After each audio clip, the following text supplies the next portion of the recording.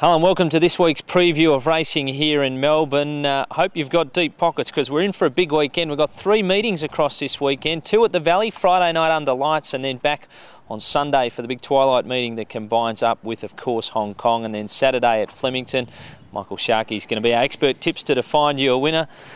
Plenty of form to do for you. Plenty of form there, Sean. Hopefully the pockets won't need to be too deep. We can hopefully get $1 out of Moonee Valley on Friday, and that'll just set us up nicely for the weekend. Been exciting, the Friday night racing. Yeah, it's been good, and it's been good having the back-to-back meetings too, so the form can flow through. We can get a good look at the horses that are suited at night around the Valley, and it helps us out when we're doing the form.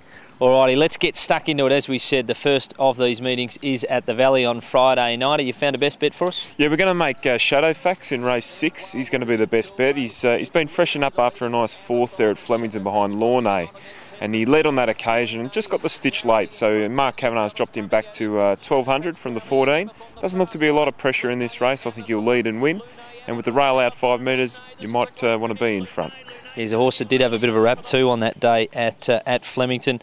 What about your best each way? You found one in the 55-second challenge for us. Yeah, one in the short race. We're going with number 4 in the 4th race, Northern Shift.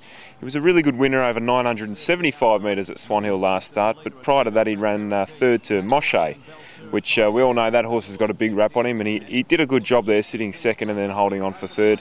There doesn't look to be a lot of speed, funnily enough, for a 955 metre race. I think he can lead and be very hard to run down. All right, so you've got a couple of leaders for us early. What about your roughie?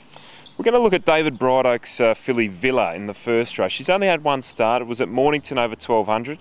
Obviously was looking for more ground. She got back. She's bred to get over a bit of ground. She hit the line nicely late in the race. I think the step up to 1600 will suit her.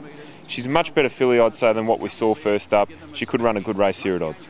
Alrighty, so there's Michael's selections for the Valley on Friday night. Let's turn the page. We'll go to Flemington on Saturday. What do you like there? What's your best? Well, Peter Gelagotis has got a nice horse here in race 2. Belgiotto is really on fire this preparation. Pete's always had a good opinion of this horse, and he's showing why this time with good wins at Bairnsdale and Sale.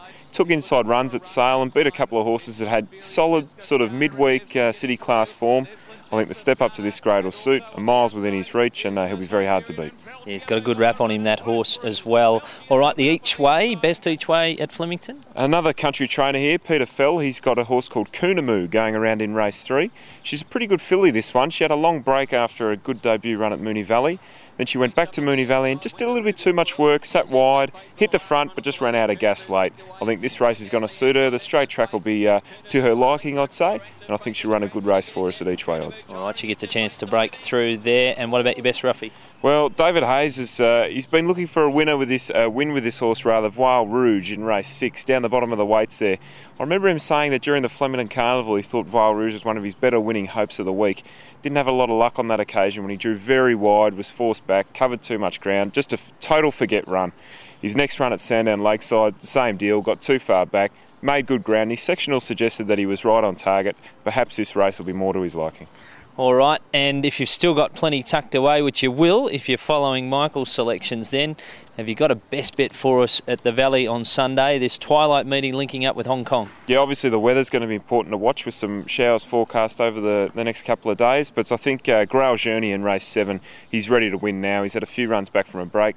Last start 2nd at Ballarat was very good, and he likes Moonee Valley. I think we can have something on him, Sean. Terrific. Well, there's Michael's thoughts about our weekend features across here in Melbourne. As we said, 3 meetings kicking off at the Valley Friday night, Flemington Saturday, back to the Valley again for the Sunday Twilight. You can find all of his selections at lastwordracing.com. Thanks for your time and good punting.